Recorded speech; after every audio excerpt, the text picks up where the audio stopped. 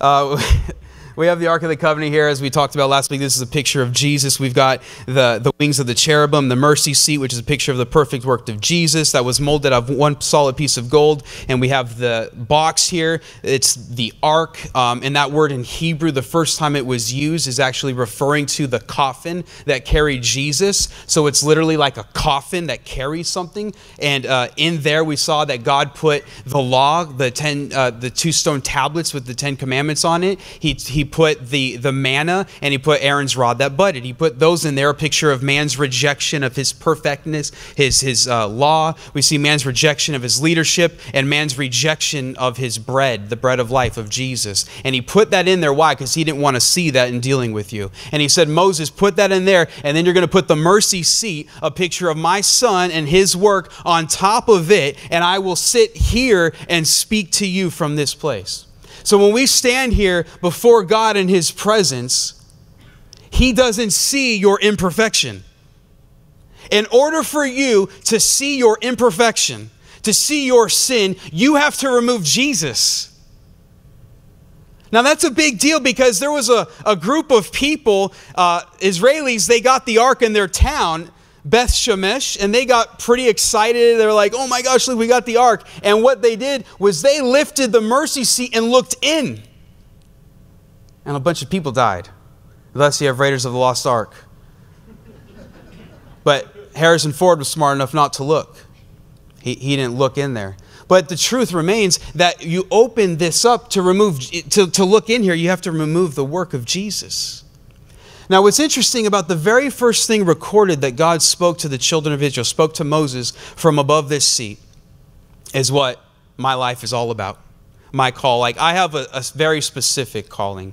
There are preachers and teachers and evangelists and apostles and prophets and different ministries where people excel in one area, like they specialize in leadership, others specialize in this and that, all the different subjects and stuff. For me, literally, and I get this all the time, the Holy Spirit reminding me when I'm putting my messages together, when I'm spending time with him, is stay on message, stay on message, stay on message. And this message for me is all about preaching Jesus.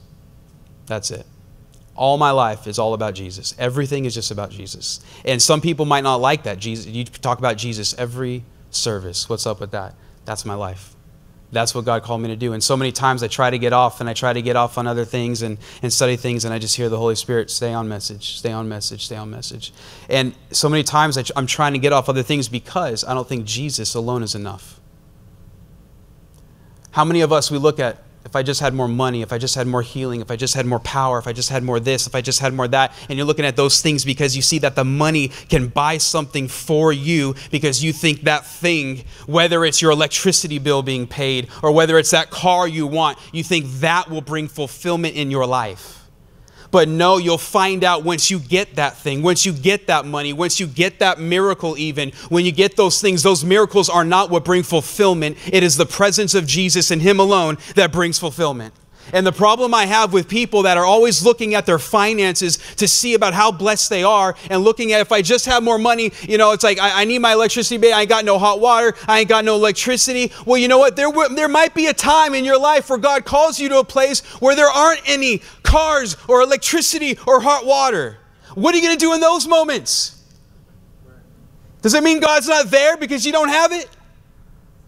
Paul said, I know how to have everything and I know how to have nothing. In both cases, I'm the same, because Jesus is my everything. So I don't care if you are broke, and I don't care if you're rich.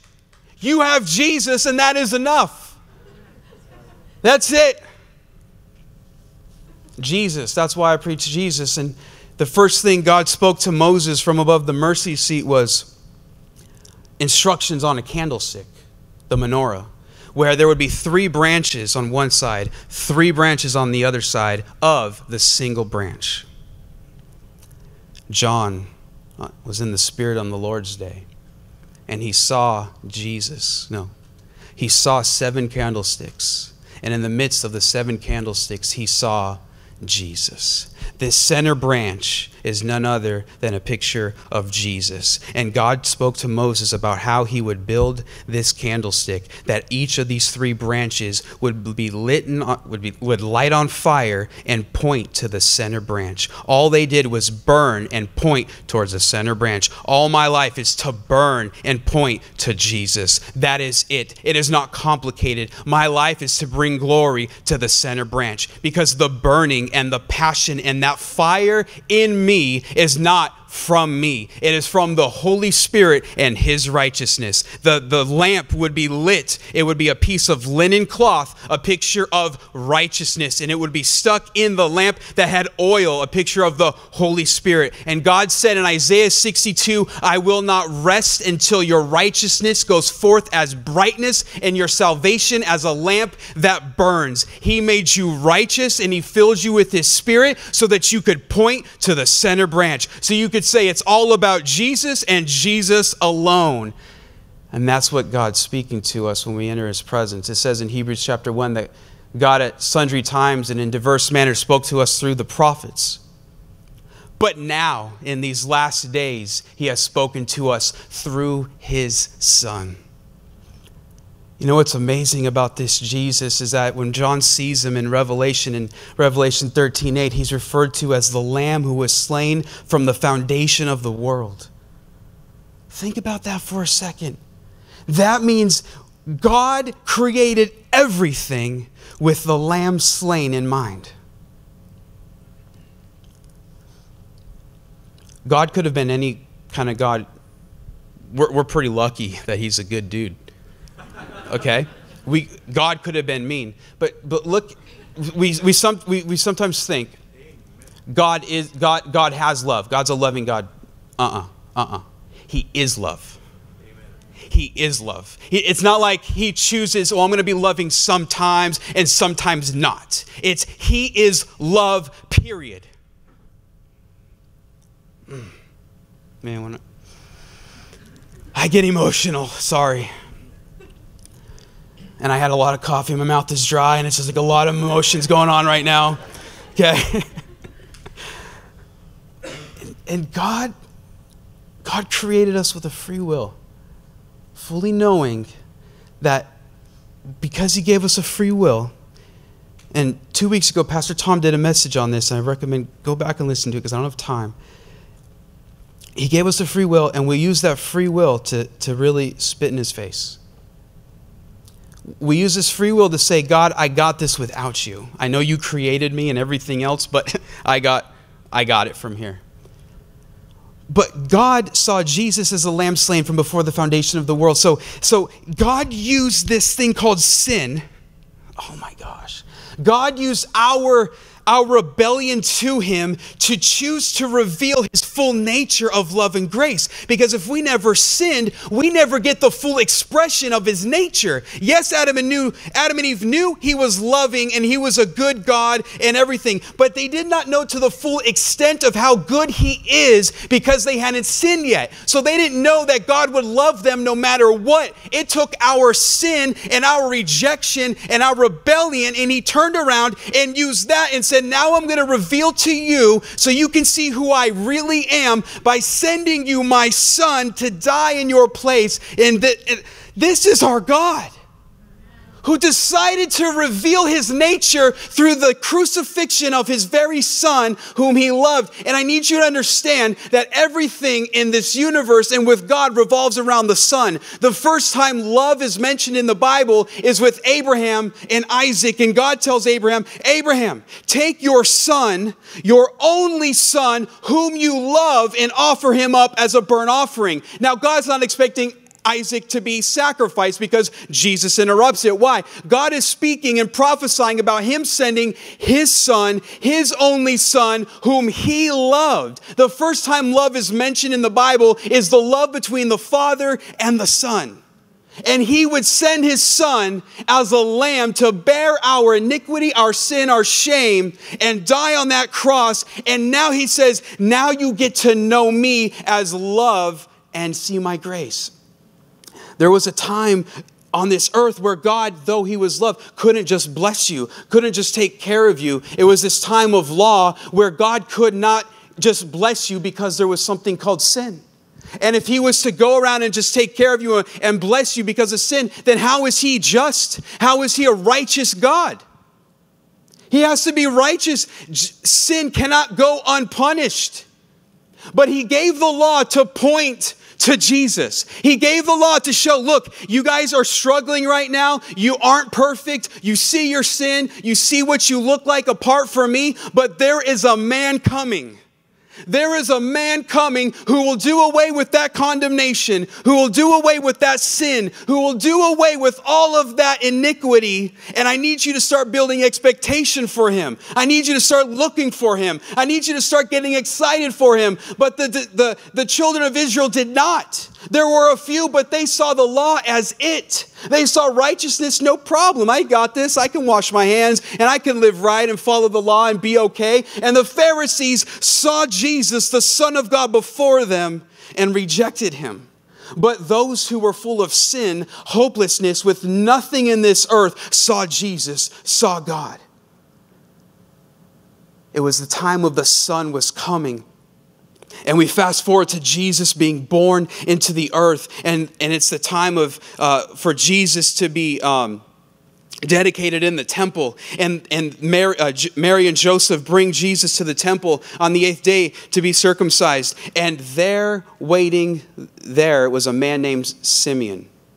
Now, Simeon is a special name. It comes from the Hebrew word Shema, and Shema means to hear. And every Jewish festival, every Jewish feast, I think even some people every day at morning and at evening, they will quote the great Shema, which is, "Hear, O Israel, our God is one." It is their way to summarize the law, because from there it says, you shall love your God with all your heart, all your soul, all your mind and strength. Jesus said the greatest commandment in the law is what? To love your God with all your heart, soul, mind and strength. So here's Simeon, a picture of the law where mankind for 1,500 years has been trying to love God with all their heart, all their soul, all their mind and strength. Saul came, he failed. David came, he failed. All the prophets, all the great men of God, no one loved God with all their heart, soul, mind, and strength. It was impossible. And Simeon was a man led by the Holy Spirit, and his prayer was, God, let me see your Messiah before I leave, before I depart. Now I'm going somewhere. Follow, stick with me. And Simeon sees this child and sees that it's the Messiah. The law was happy to see Jesus come. The law was looking forward to Jesus because its whole point was to point you to this Jesus. And here Simeon, a picture of the law, comes and sees Jesus and says, now I am ready to depart. The time of the law in your life is ready to depart. Why? Because it's the time of the Son. It's the time of Jesus. And he blessed the parents. Why didn't he bless the child? Because the less is blessed by the greater. The law can't bless Jesus. It's Jesus that blesses us. And then right after he left and departed, there was a woman, a prophetess named Anna. Anna comes from the Hebrew word kanan, which means favor. Grace.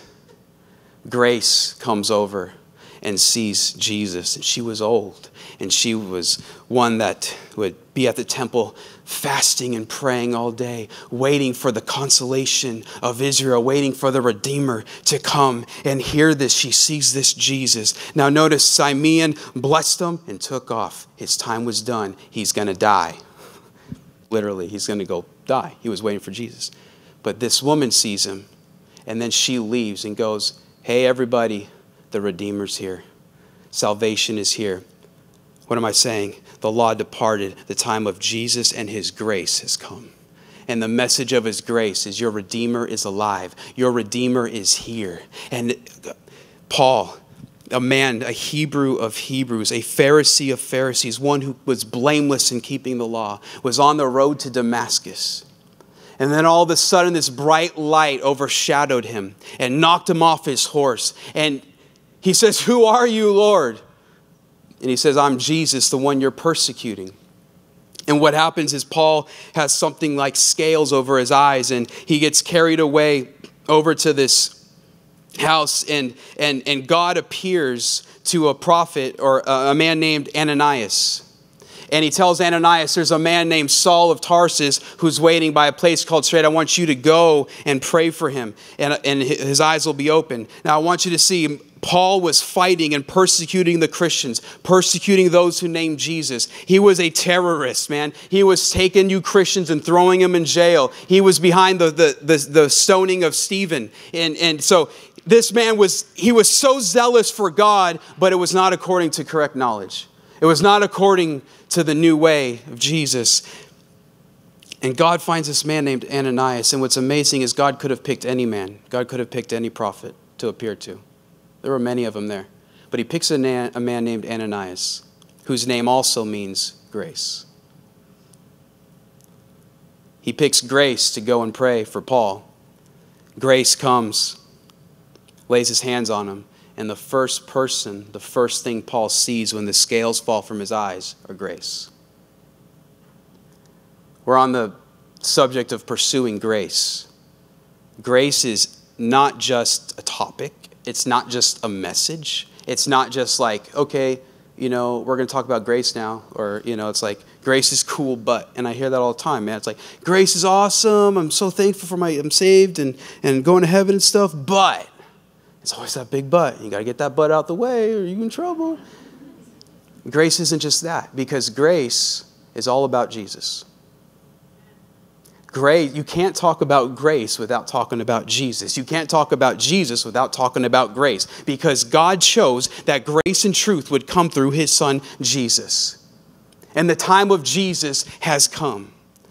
In John chapter 5, you'll see that Jesus was talking to the Pharisees. He said, the way you honor my Father is by honoring me. Look at that in John 5:19, verse 23. Then Jesus said to them, truly, truly, I say to you, the Son can do nothing of himself but what he sees the Father do. For whatever he does, likewise the Son does. For the Father loves the Son and shows him all things that he himself does, and he will show him greater works than these, so that you may marvel. For as the Father raises the dead and gives them life, even so the Son gives life to whom he will. The Father judges no one, but has committed all judgment to the Son, that all men should honor the Son, just as they honor the Father. He who does not honor the Son does not honor the Father who sent him.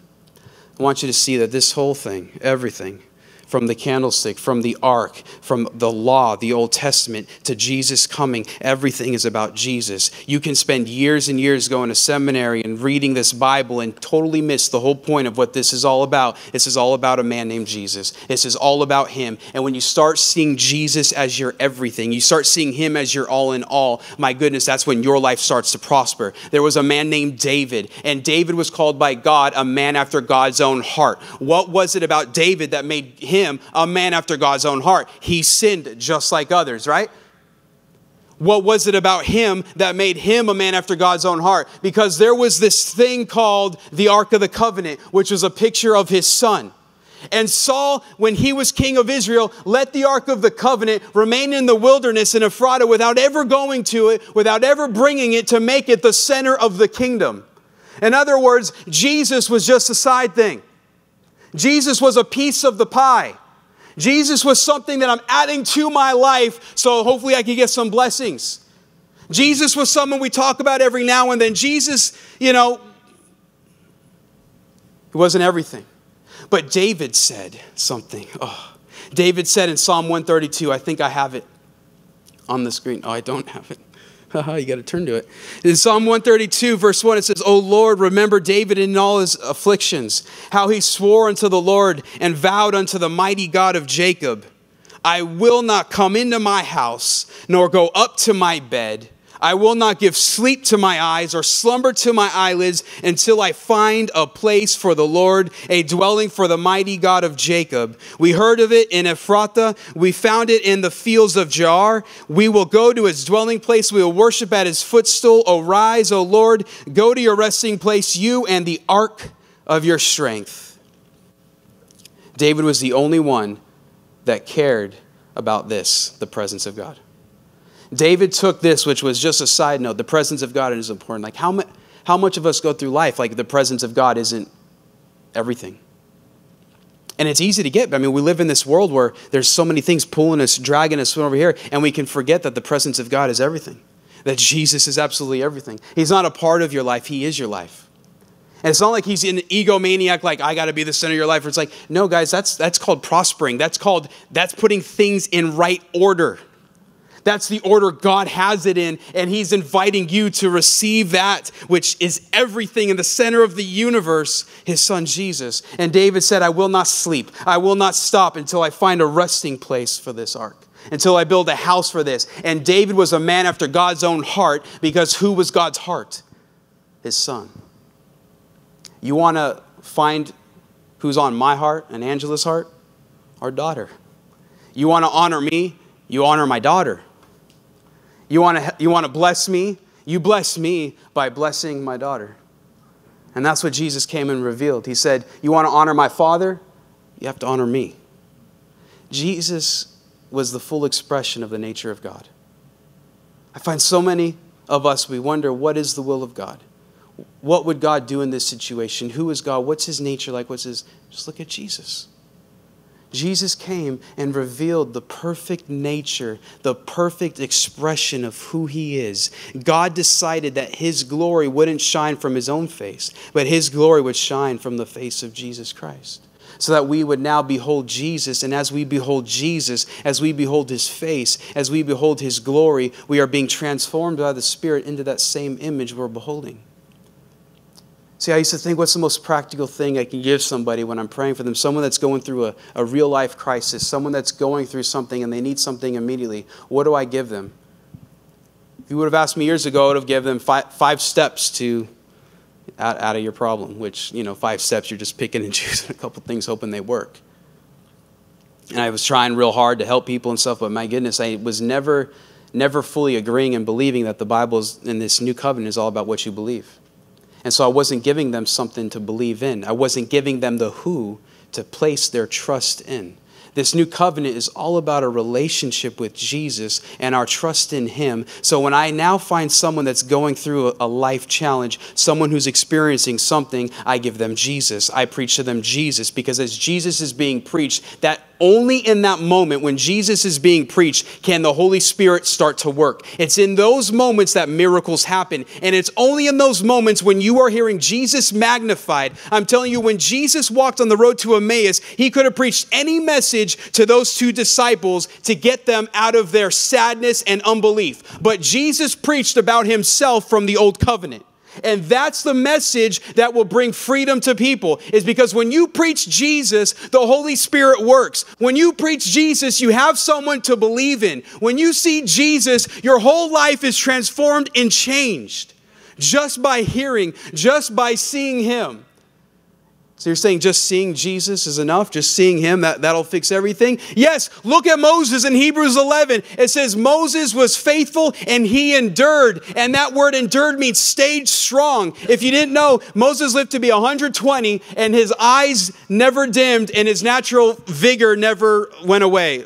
It's like a mix of like New King James and King James. And basically, he died at 120, strong and with perfect eyesight. What kept him strong?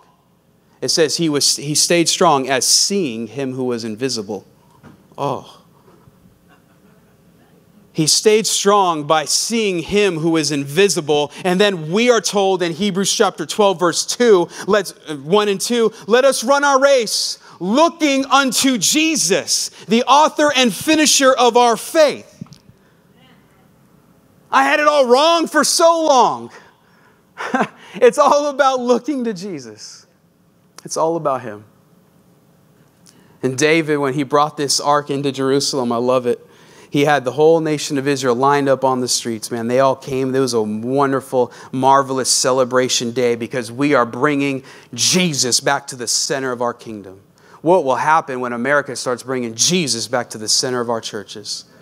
When we start bringing Jesus back to the center of our message, Jesus back to worship, Jesus back to everything. It's all about Him. It's not about me. It's not about our crowds. It's not about what's going on, what I look like, how much money. It's all about Jesus. It's all about bringing honor to Him. It's all about magnifying His name. And when you do, there is great grace and great power.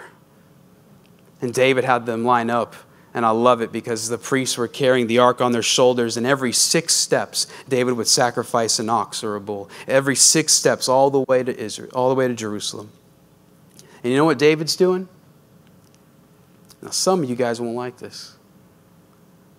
I used to not like it. I was too dignified. I was too cool. David, in front of all of his constituents, in front of all of his voters, just kidding, they didn't vote. But in front of all of his people, here's the mighty King David, the one that slayed 10,000s, that cut off the head of the giant. And you know what David is doing in the presence of Jesus, in the presence of God? He is dancing and he is spinning and he is going crazy in the midst of everybody, so much so that his clothes are coming off. Oh my gosh, David didn't care what you thought. And you know what David called that? He said, I will continue to humble myself before God. I was listening to a podcast recently, and it was a prophetic podcast, and they were talking about this, I don't know, Rick Joyner. I don't know if anybody knows that name. Maybe know that name. Rick Joyner. You do? Oh, of course, yeah, of course. Rick Joyner, he was talking about, he had an encounter with Jesus a couple weeks ago, and the Lord appeared to him, and he started talking about the next move of God or what's coming. He was a part of the Toronto outpouring, I believe, and everything that happened in Toronto, the Toronto Blessing years ago, back in the 90s, which Pastor Tom was also. And the Lord spoke to him and said, this next move is going to be a move of joy. A move of joy. And I heard that, and I was like, yeah, we got to start having fun. I'm telling you, church has been so somber and serious, and I'm just like, my goodness, what is going on? And this was me back in the day when I was ushering, you know.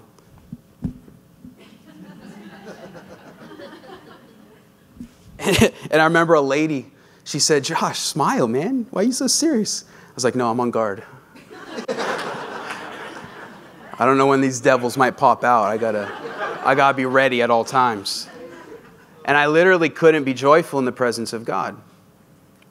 It was a little thing I had to be delivered from. And it was something that I didn't, because it just all comes down to, I didn't think God was really pleased to have me in His presence. So because I wasn't convinced that God was excited that I was with Him, how could I be joyful? So I'm going up, approaching Him, like, I'm serious, God, I'm not going to make a mistake.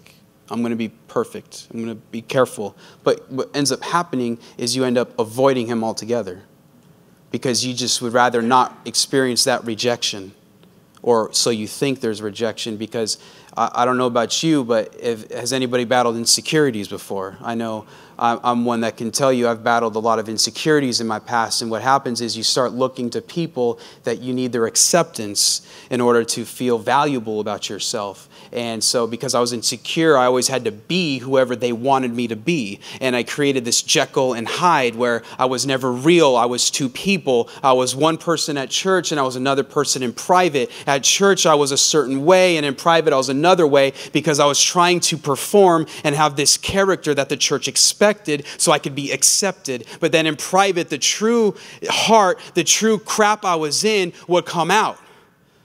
And I don't know if you've been there, but then Jesus showed up in my life.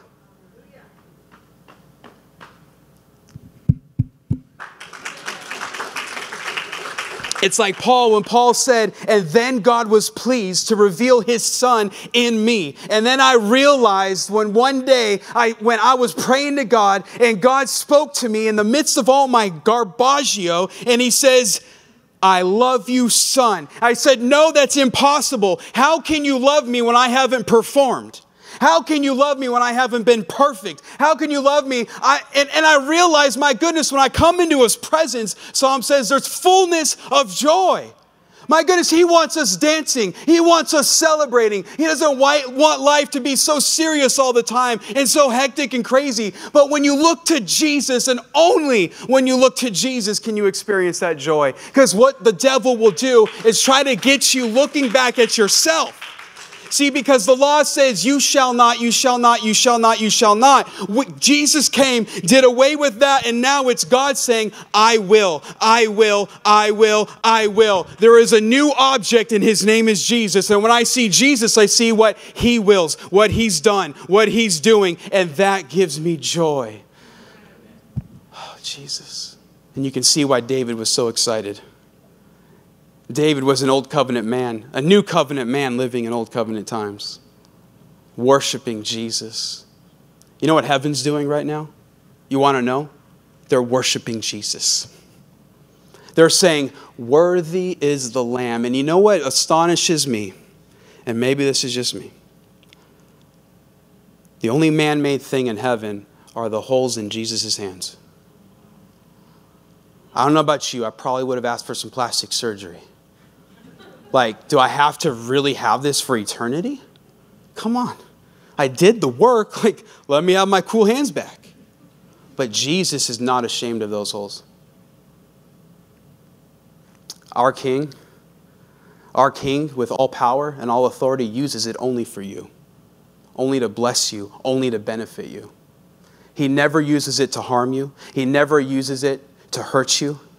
He only uses His great power to help you. It was Jesus that came down the mountain, and there was the leper.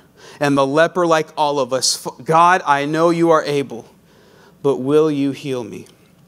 And this King with all power, this King with all authority, this King who came bearing grace and truth, didn't just say yes, didn't just heal him, but reached out His hand and embraced the leper. Who knows when the last time that man had felt a human touch? Who knows that last time that man had felt accepted by somebody? And here he is in the midst of his lowest point of being a leper and an outcast. And the King Himself is accepting him with arms wide open and an embrace. I realize the Holy Spirit is not just here for power. He's not just here to show off or anything. He is here as God's kiss to you. He is the one that is in you, telling you how to be a son, how to be a daughter. He is the one that says, Abba, Father, from inside your heart. He is the one that comforts you. He is the one that embraces you and loves on you. And you know how He does it all? Jesus said when He comes, He will testify of me. He will point you to me. He will show you me.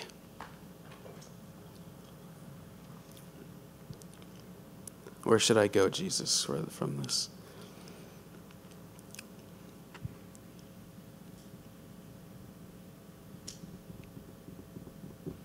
Look at Titus chapter 2. For the grace of God that brings salvation has appeared. For the grace of God that brings salvation has appeared. For the grace of God that brings salvation has appeared. I want to remind you that it wasn't Moses that led the children of Israel into the promised land. It wasn't the law that would bring you into your destiny. But it was a man named Joshua. Hey. Whose name in Hebrew is the same name pretty much as the name Jesus, which means Yahweh, God is my salvation.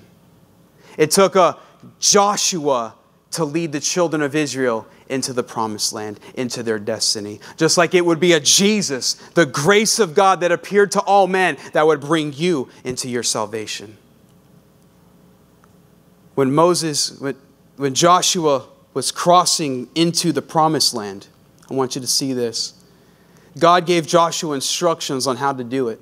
He told Joshua to have the Levitical priests to carry this ark on their shoulders. And they would put this ark on their shoulders. And as soon as I didn't tell you that information. There's a river here.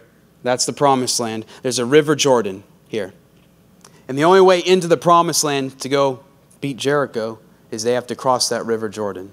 And God tells Joshua, as soon as the priest's feet touch the river Jordan, the water will be removed. The water will go back.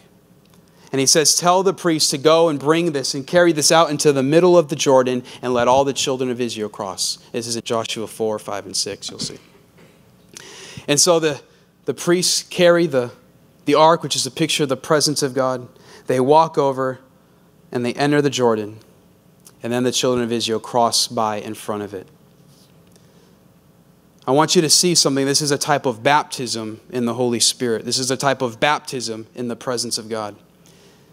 Being led by Joshua. And I want you to see Jesus came and said, I'm the first and the last. I'm the Alpha and the Omega. I want you to see the common theme throughout the word that this is about Jesus. And sometimes it doesn't make sense. You're like, well, where's the life application for this? The life application is like Jesus. I don't know. I don't know. Just, it helps me. Anyways. Walks out into the center, and all the children of Israel go. So notice Jesus was the first one in. And he waited until all the children of Israel crossed the river onto the other side. And then the ark followed up behind. Jesus was the first and the last.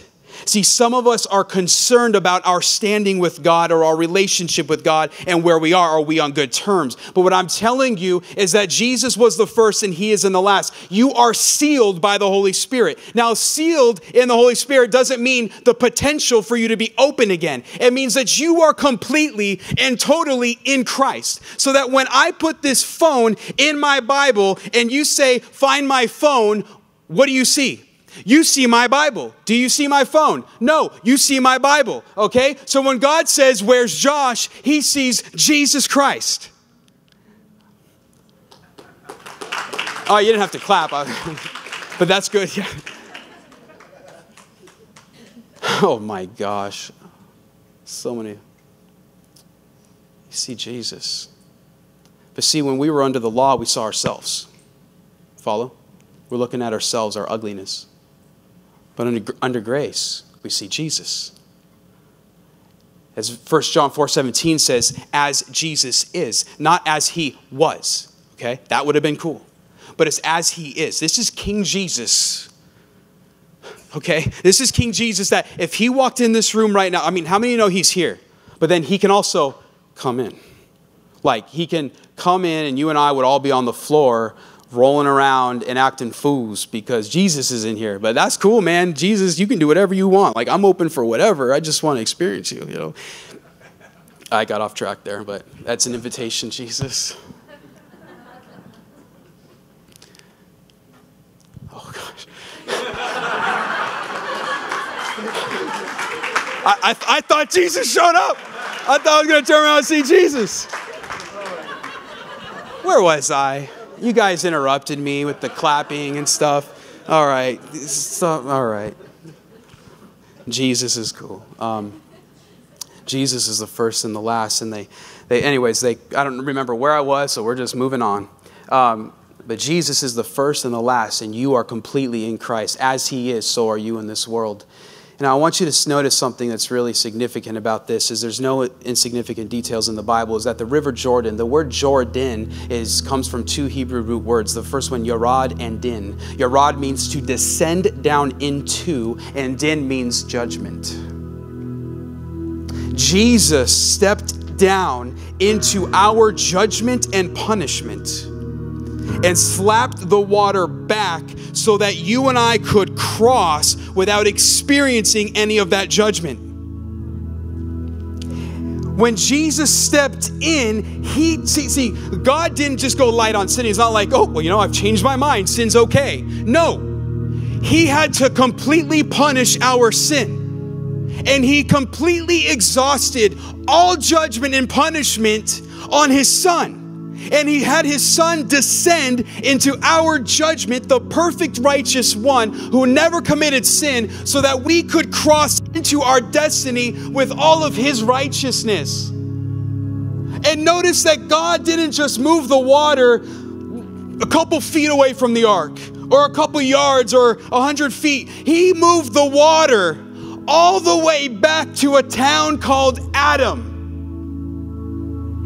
God, oh my gosh.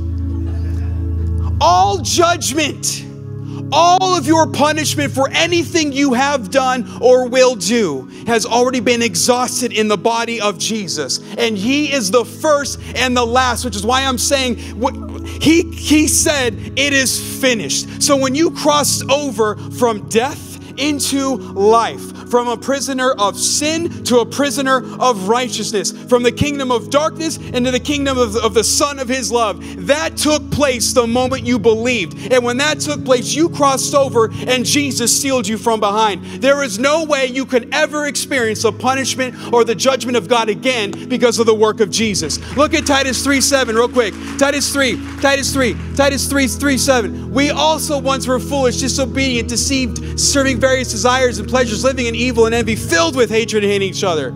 Yeah, that describes us pretty well. Our past. Some of us are now too.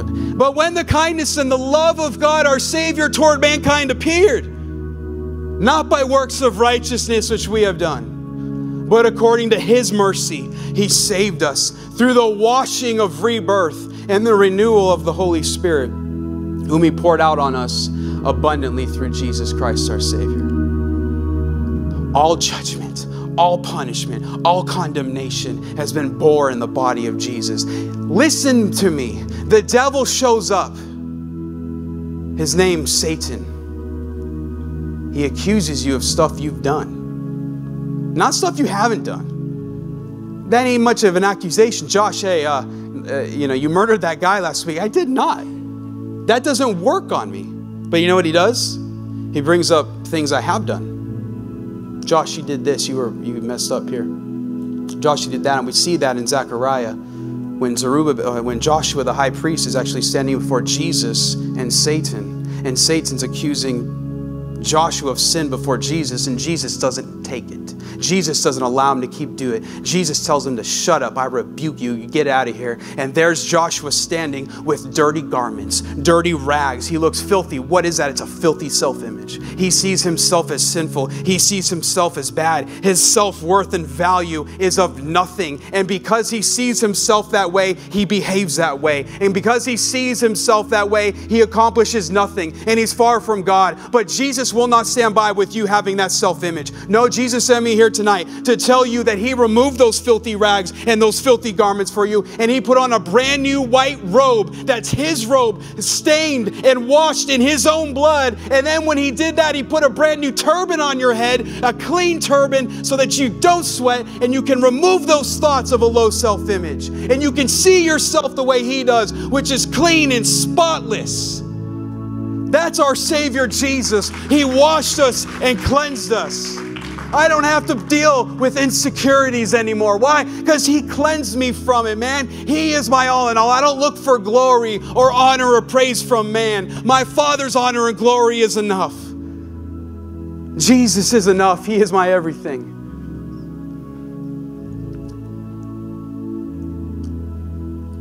Next time the devil comes at you like that, the next time those thoughts of how bad you are, how dirty you are, how messed up you are, I want you to open your mouth. For instance, I'm a minute over, I know. But this is someone's life. I want you in your head to count to 10. And then I'm going to ask you to speak your name. Okay? Begin counting in your head now. Say your name.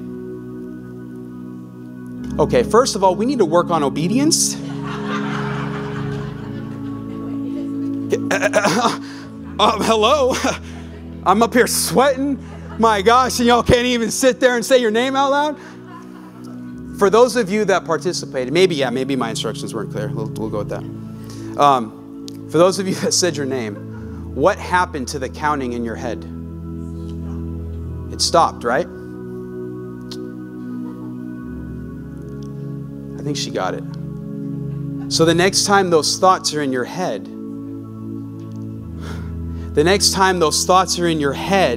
don't try to fight it with another thought. No. That's not the way God works. God gave us this. God spoke this world into existence. He didn't think it into existence. This is God's spoken word written down for us to put in our mouth and speak out. The next time those thoughts come into your mind, I want you to say, I am the righteousness of God in Christ Jesus. Jesus is the author. The devil, you ain't got no faith. Jesus is the author and finisher of my faith. Nobody cares about you. My Father loves me. For he so loved the world, he gave me his son. His son loved me and gave himself for me. Oh, but you don't have a future. God has called me not according to my own works, but according to his own purpose and grace I'm called. The next time the devil comes with those thoughts, you open up your mouth and you speak the word of God, and that devil can't get out fast enough. So many of us are waiting on Jesus to rebuke him. He's waiting on you to rebuke him. He's waiting on you to open up your mouth and take your place as the righteousness of God and not stand for that junk in your family, not stand for that junk in your life, because you are a child of the Most High God. You are not just some nobody. You are someone valuable. And that valuable was so much that Jesus said, I will come and give my life for you. I will bleed for you and I will live for you. And everything that I'm doing up there in heaven is for you as a mediator, as an intercessor. I'm believing in you. I'm praying for you. I'm here for you. I'm pushing you. I'm bringing people into your life. I'm bringing words into your life. I'm bringing prophecies into your life. I'm bringing power into your life. I'm doing all of this for you because I want to see you flourish. I want to see you prosper. I want to see your life take on meaning. I want you to walk in this fullness of who I made you to be before there was ever any sin. And sin will not stop this call. Sin will not stop this plan. It is by grace and grace alone, not your works. Thank you, Jesus.